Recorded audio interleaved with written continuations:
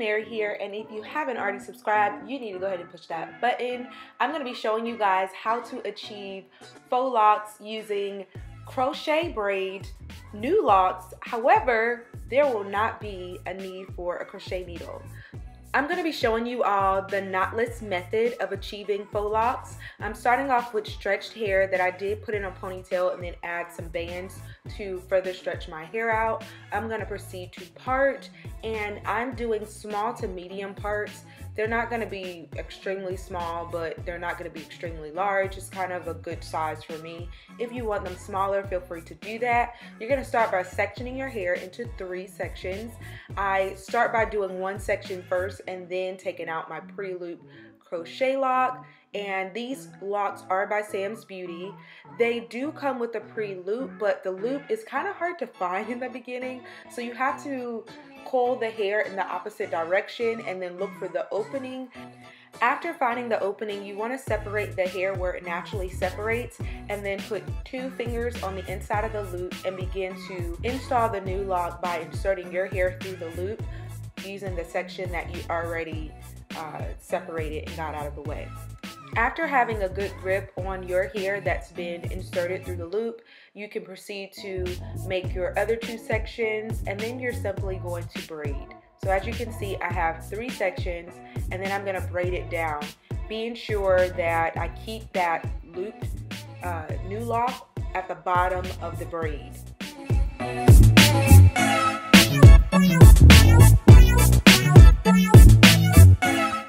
When I can no longer braid anymore, I like to begin twisting, but if your hair is long enough, then you can just braid all the way down to the end.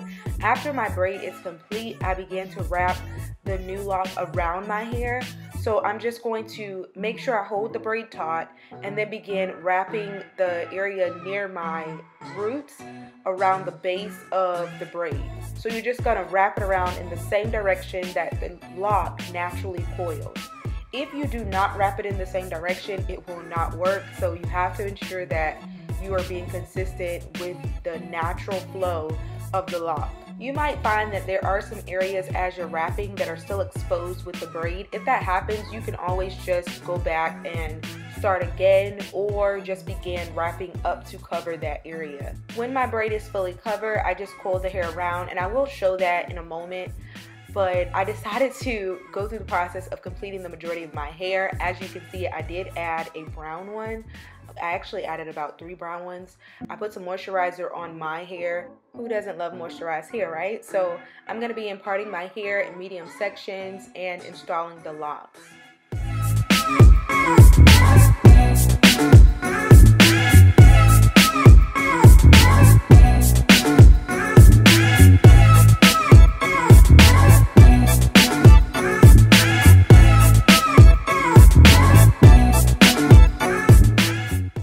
Now that my hair is all parted and I have it sectioned off, I'm adding a bit of moisturizer near the roots, and then I'm going to proceed to make my 3 sections. I'm adding color 1B to this section, and for those who are wondering about the length of this hair, it is in length 18.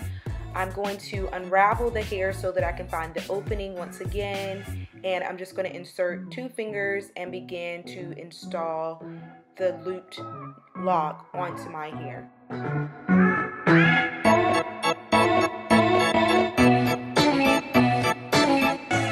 To install the lock, once again, I'm going to begin making 3 sections. After my hair is sectioned off, I just proceed to add the crochet lock, and then I begin to braid.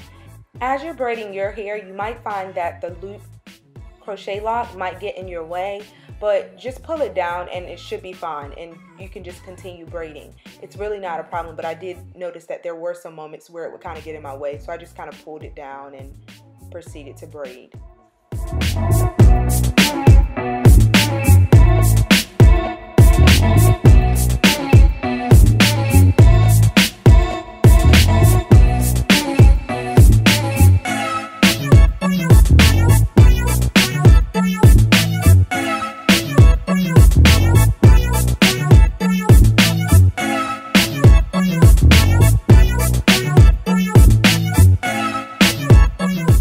So now that my hair is braided, I'm going to wrap the crochet lock around the base of my hair first, and you want to make sure that you're wrapping that area kind of tight so that it doesn't unravel.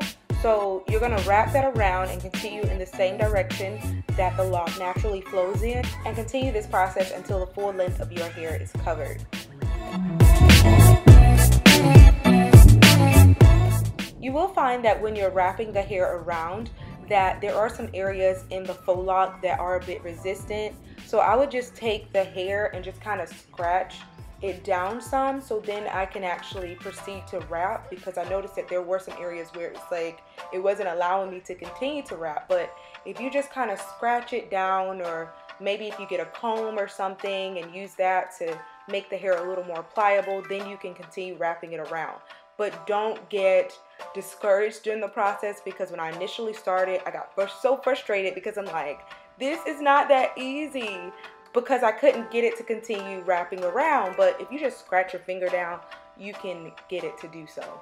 Now, once you get to the end of your hair, as you see, there's a little bit of hair that's left. You just tuck that hair on the inside of the hollow area of the lock, and then proceed to just coil it around your finger, and it's tightly secured. After doing this, I like to take my finger, hold it at the base, and then pull the lock, so then my hair is locked in place.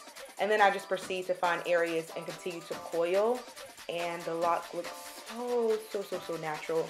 I love these locks because they're not shiny, they're not extremely shiny to where they don't look natural, and they don't have like a natural sheen that someone with locks would have. So I just absolutely love that. So I'm going to show you all one more time how to go about this process, and then we're going to get into the accessories that I showed you guys at the beginning of this video.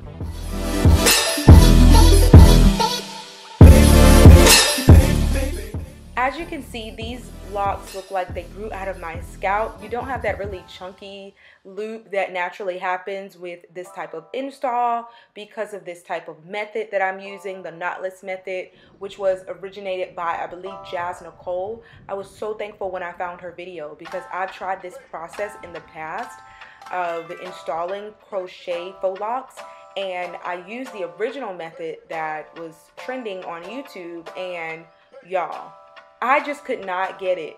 Actually using the crochet needle and then trying to use that needle to pull your braid through the hollow part of the lock, I never got that. It's so hard. When installing the lock near your edges, be sure to put the lock on the last section of hair that's going to be braided. I tried it in the first section and it just created a great deal of bulk near my edges, and I didn't really care for that. So I just put it on the last section and then proceeded to braid, and it made for a much natural look.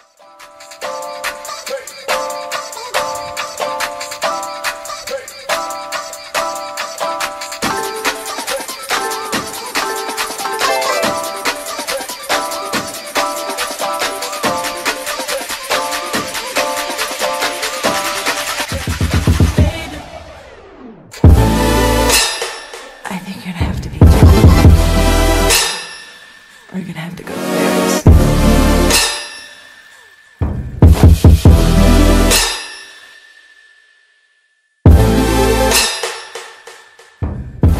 Feel free to use a lighter if you find that there's some areas that are not as refined as you like. I did do that on maybe one or two of the locks.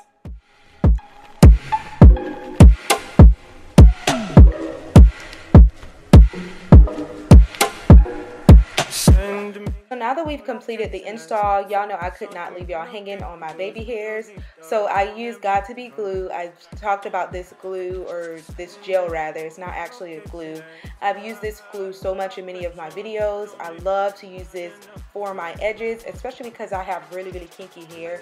This gel does the job every time. So I just proceed to add this, use my comb to kind of get the natural design that I want, and we are done. Things go a little bit better when you plan it. Oh, so when you send me your location, let's focus on communicating, cause I just need the time and place to come through. Send me your location, let's ride the vibrations. I don't need nothing else, but I don't fall in. if you want to stop here, you can absolutely do that, but I wanted to add a little pizzazz to the look, so I'm going to begin adding accessories. I'm not going to show the complete process of the install of the accessories because it's pretty self-explanatory, but I did find these really cool accessories that have like a cross, and then there's another one that has a leaf, also from Sam's Beauty. I will have the link for these down in the description box. Sometimes it can be rather challenging finding these little pieces for the braids or twist or whatever the install is, but I was so happy to find those. I love the cross, is actually my favorite. And I also found this floral wire along with some jute cord from Dollar Tree, guys. Like, listen, look in the floral section for things that you can add to your hair. They have great stuff. I found really cool colors in the cords that I could add. I was super excited about that. You can even use this floral wire to put your hair in a ponytail. You could do it a low ponytail, a high ponytail. There's so many options.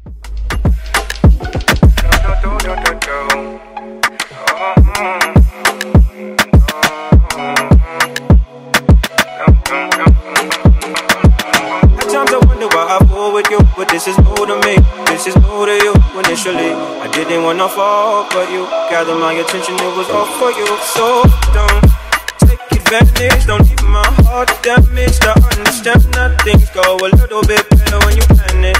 Oh, so when applying your accessories, don't get frustrated throughout the process. Just be creative and just kind of explore different ideas. I found that some of the ideas that I tried I really didn't like, and I just played around with it until I got the look that I wanted.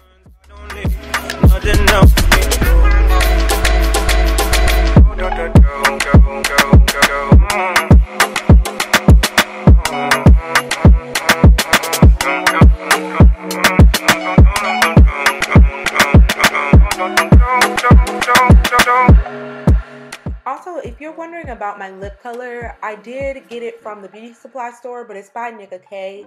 It is blackberry and this really funky chocolate color that I can't pronounce. So the lipsticks along with every other item will be in the description box. So I hope that you all enjoyed this video, and I look forward to your feedback and your comments. If it was helpful, be sure to share with a friend. Give this tutorial a big thumbs up. I look forward to seeing you all in my next video.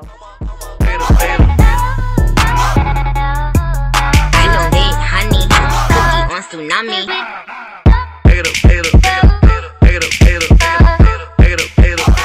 Oh, and I forgot to tell you guys, stay tuned. I will be showing you all how to create pre-looped crochet faux locks on your own. So be sure to subscribe, guys.